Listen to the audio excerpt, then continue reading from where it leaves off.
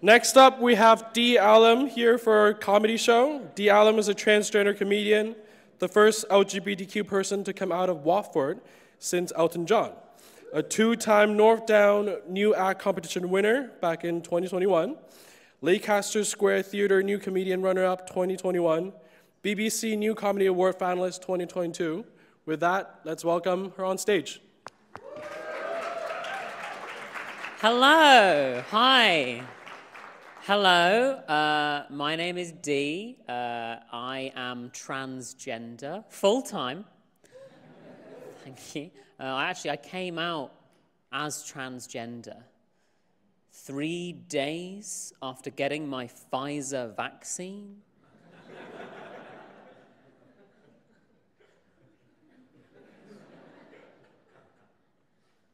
I think they need to update their list of possible side effects. Good. It's good to be here. I had my first birthday since coming out as trans recently. Thank you. Usually a standing O, but it's fine. And I do love a birthday, I do, but it is only my second favourite day of the year, right after Halloween. Because Halloween is the one time of year that it's okay to ask me, so what are you supposed to be? This year for Halloween, I went as Wolverine. I went as Wolverine, because I'm an X-Man.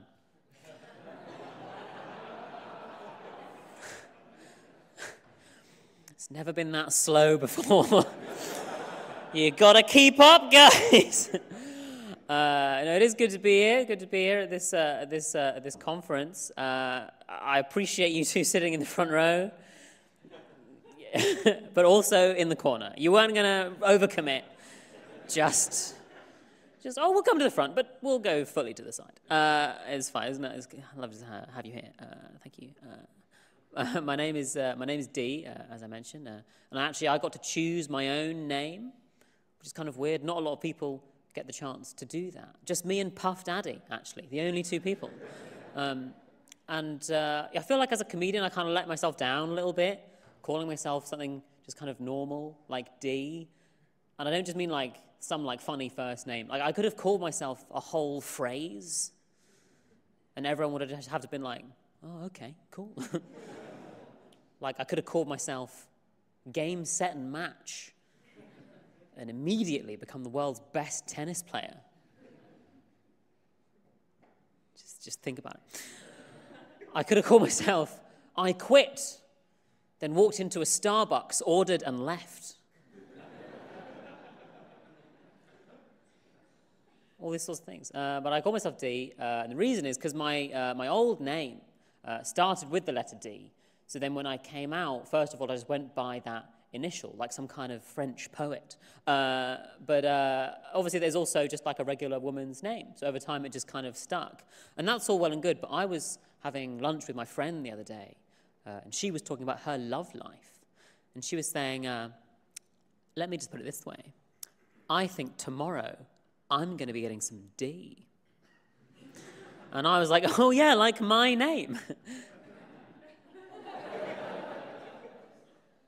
I am a trans woman who has chosen to call herself cock. Very much the antithesis of the vibe. But here we are. I went to an all-boys school, or so they thought.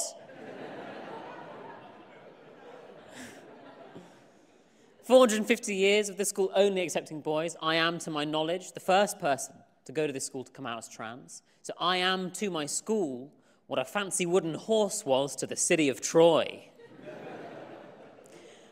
We got him, ladies! But I feel like it's a bit weird having that many boys in one place. Like they start to get a little bit strange. Like all the boys I went to school with, to them, everything was gay. Apart from things that were actually quite gay. So a big pile of sweaty men in tiny shorts, that's just rugby. But studying geography beyond GCSE, it's pretty gay. It's been a big year for me in lots of ways. My nipples are illegal now. That's just the end of the joke. It's been a big year. I came out as transgender and also bisexual, which makes me a little bit of a lesbian. Would have got good odds on that at my birth. Jesus! Congratulations, it's a beautiful baby, lesbian with a penis. How progressive! But for those of you keeping track, that is L, B, and also T. Only one more to go. Honestly, I'm collecting these letters like they're fucking infinity stones. Call me Tranos.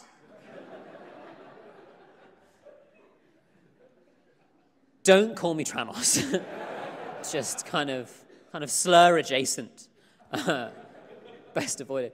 It's good to be here. I do like being on stage, but my first experience on stage was actually quite difficult. I was 11 years old at this school, and the school play that year was Oliver. And I really wanted to be Oliver. I really wanted to be the star of the show. But there was something really holding me back, and that is, when I was 11, I was a fat little boy. Now, for those of you familiar with the story of Oliver Twist, you might be able to see how being a fat little boy something of an obstacle, because nothing snaps you out of your suspension of disbelief like a portly child slave. Please, sir, can I have some more? I think you've had quite enough there, Oliver. How do you even get that big on gruel? Seems to defy the laws of thermodynamics. Save some for the other children.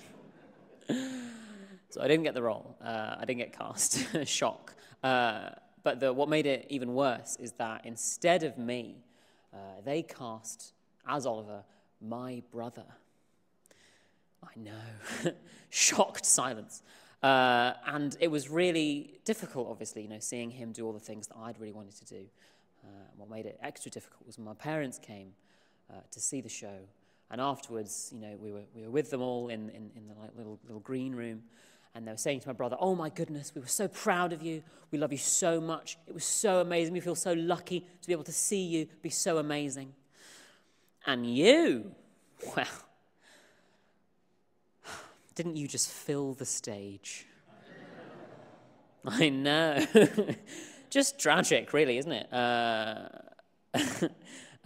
It's good to be here. I enjoy doing comedy, but I feel like coming out as trans has obviously changed my life in so many ways. I had to come out in all different areas of my life. I had to come out at work, which is kind of tough because I felt like as soon as I came out, it kind of changed the way people looked at me, and changed what they expected from me almost. Once I told them that I was a comedian.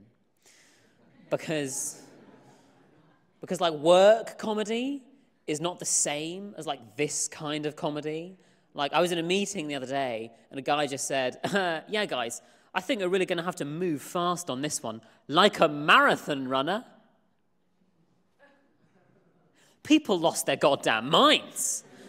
And it's like, not only is that not a joke, fast like a marathon runner, that's the slowest kind of running there is. Statements of fact do very well in an office comedy environment. Like you can just be going to get some water with the lads from marketing, you know them. And you can say, "Oh, Thursday." And they'll go, "Oh, yeah. Yeah, it is." Wow, I forget you're a comedian. So quick. You can then combine two statements of fact into one. This is peak office comedy. I'll give you an example. I was having some lunch at my desk the other day. I was having some pizza. And a guy came up behind me and said, "Oh, pizza lunch?" Now, what I should have said is, "Never talk to me again." But what I found myself saying was, "Oh, yeah. What am I like? I've been on the BBC."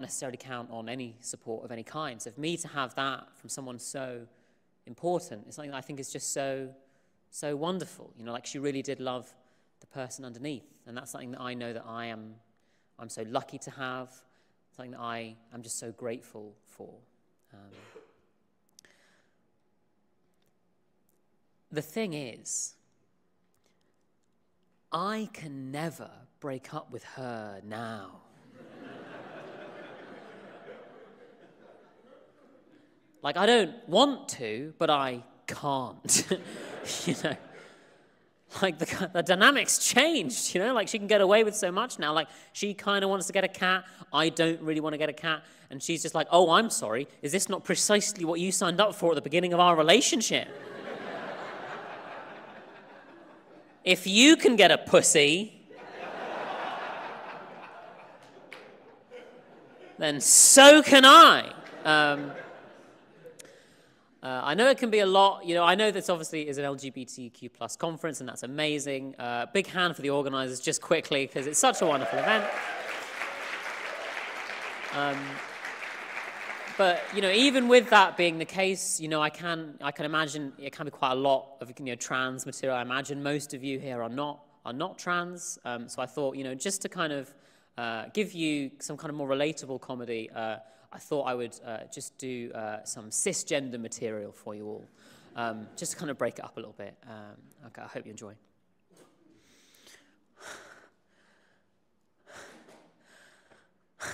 So, like, what's the deal with holidays?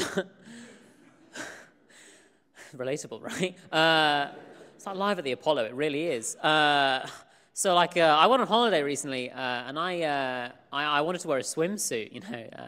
So I had to tape my penis inside my arse crack. You know, it's relatable content for you all. And the difficulty with this, as you all know, is, of course, firstly, you have to shave that whole area. And for the ball-sacked among you, shaving a ball-sack, quite the Sisyphean task, isn't it? Like, you think you've got one area, then you rearrange the skin, suddenly there's more like a magician pulling handkerchiefs out of his mouth. Like trying to shave a fractal. Actually, very tragically, an area of the Amazon rainforest the size of one ballsack is tragically cut down every year. It's very sad. And if you slip, you die. But I'd done that element of it, and then I taped my, for lack of a better word, penis to my, for lack of a better word, anus. And when you become a closed circuit like that,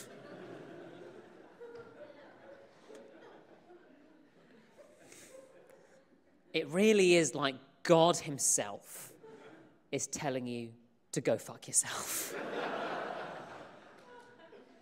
But I did it, and I put the swimsuit on, everything was looking great.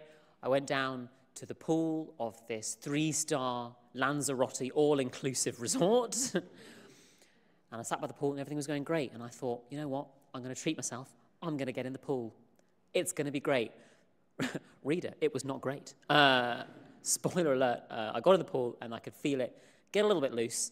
So I was like, okay, this is going to require some attention. So I got back out, and I knew I'd had to go back to the hotel room because it was not workable, to use a business term for you all. And so I was like, okay, I'm going to have to go back. So I wrapped a T-shirt around myself and walked very sheepishly back to the hotel room. And as I was doing so, I took a look around this, again, 3-star, all-inclusive Lanzarote resort. And I looked at the faces of the people that I was trying so hard to impress. And they were exclusively red, leathery British pensioners who haven't thought about the way they look since 1973. And I thought, why am I going through all this trouble to impress these people? You know, and I should be proud of who I am. I should be proud of my body. And I shouldn't be hiding away in this kind of shame. So I was like, you know what? I'm going to do it. I'm going to take the T-shirt off. I took the T-shirt off, and then they all immediately beat me to death. So that's holidays for you. You know what I mean? That is, regrettably, the end of the comedy. Oh, no. But listen, you guys have been lovely. I hope you enjoy the rest of your conference. I have been D. Allum. Thank you very much.